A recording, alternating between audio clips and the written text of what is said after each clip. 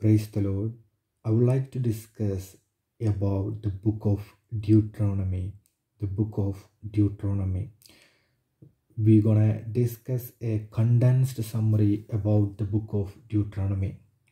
This is the one of the book of Pentateuch book which commonly accepted that Moses is written. The first 5 books that's called Pentateuch book. So it's commonly accepted that Moses is written Deuteronomy. The main theme of this book is, the name of the book means second law because it recorded the repetition of the 10 commandments that we can see in chapter 5.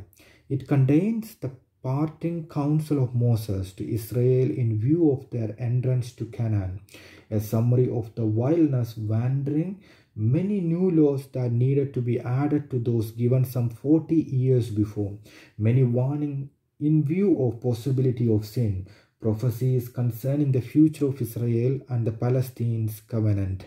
So basically this is the second, or the remembering the covenant. So as I said before, the author is Moses, is a commonly accepted. The name of Deuteronomy is derived from two separate words. The first word is deutros, meaning second, and nomos, law. So nomos means, or deutros and nomos mean second law.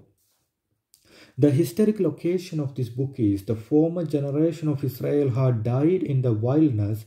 Hence, it was important that the law should be repeated and expounded to the new generation before they entered to the promised land.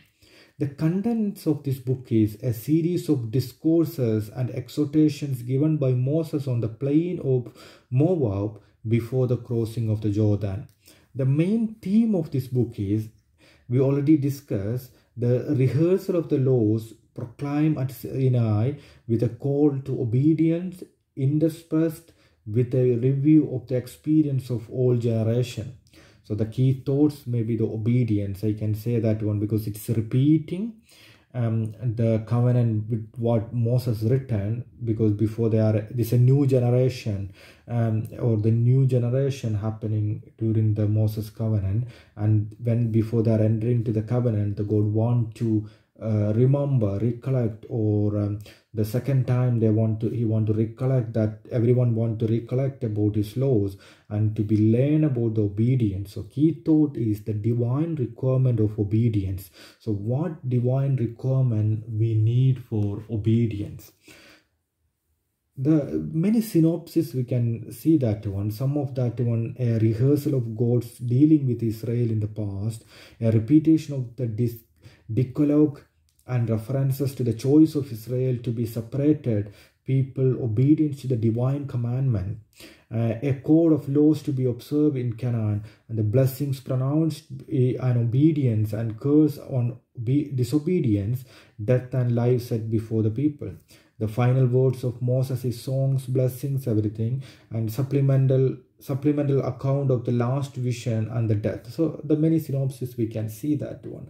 But one thing that touched me, that the key words of this book is remember or recollect, or the God give the second time. So I stick on the word remember.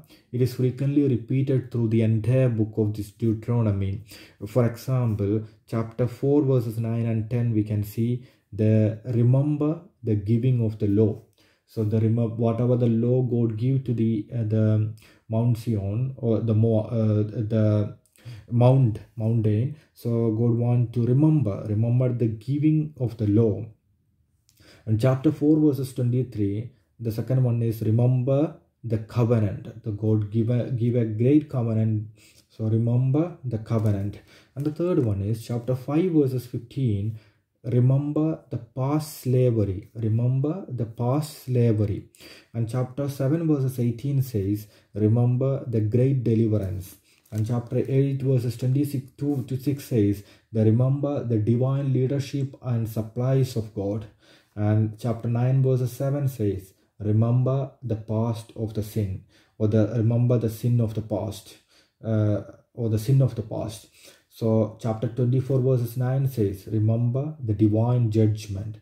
And chapter 32 verse 7 says, remember ancient days.